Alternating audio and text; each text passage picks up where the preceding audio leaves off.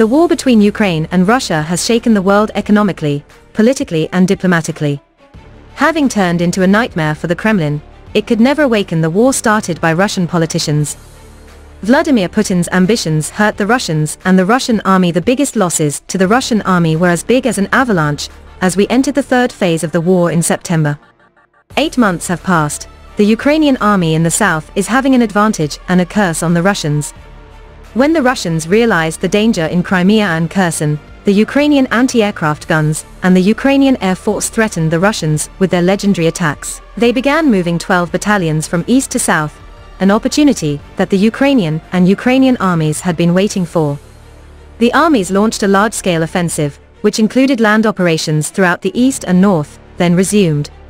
The Russian army invaded Ukraine with the last ambush of the Ukrainian armed forces in the northeast, causing very heavy losses to the Russian army.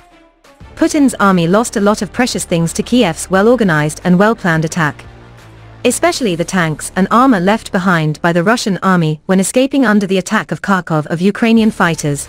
It took only 10 days to liberate nearly 400 areas. More than 7,000 intruders were killed and nearly 10,000 arrested, in addition to a report published a day earlier that Russia's most important special operations unit had been captured by the armed forces. Surrounded by Ukrainian armed forces in the Kharkiv region. The Ukrainian armed forces have destroyed Russian positions near the town of Baraklaya in the Kharkiv region, and the Russian military is losing its technological edge. Ukrainian special forces surrounded Russia's Samara Special Rapid Force with artillery support. A number of Russian special forces registered soldiers are believed to have been killed, while a remaining platoon of special forces was captured.